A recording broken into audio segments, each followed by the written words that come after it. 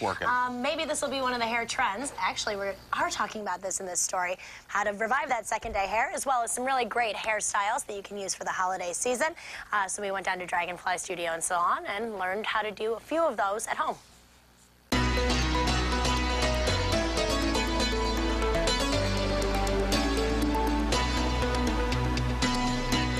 The holidays are full of great parties and events, and who doesn't want to look their best?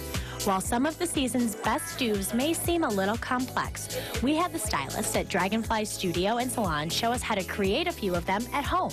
We're going to do 3 different looks. We're going to do one, a beachy kind of curl wave look. We're going to do one Velcro roller for volume, and we're going to do one hot roller for kind of an evening, little more glamorous look. And all 3 are going to be simple. Very simple and easy to do at home. Velcro rollers are a staple for many women and great for turning up the volume on any hairstyle. The key to making this look last? A setting spray. That's cool. This is the real trick, is taking the blow dryer and setting them. Because now that you've got the heat setting spray, the heat from the blow dryer will activate it.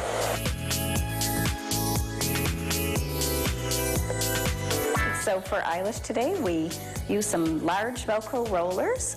We took 1-inch sections, rolled it around her face.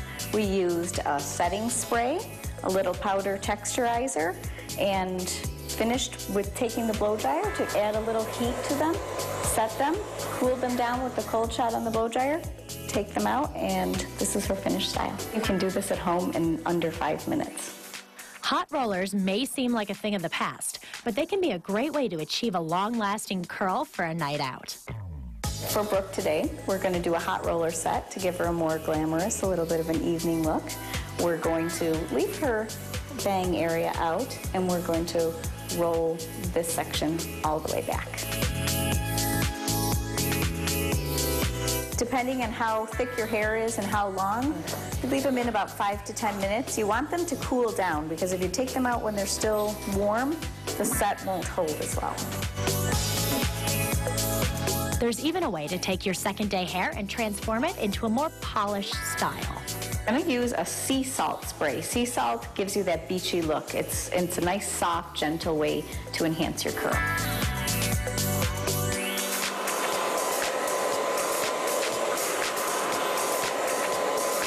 Okay, so we perked up Allie's curls here with some sea salt spray.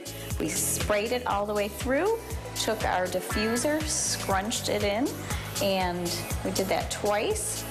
Gave it some lift, and we also put a little powder texturizer at her root area just to hold that lift. You don't have to start from scratch. You can just put this in, again, under 5 minutes. And no matter what your hair type, there's an easy at-home hair solution that will have you looking great for whatever the holidays throw your way.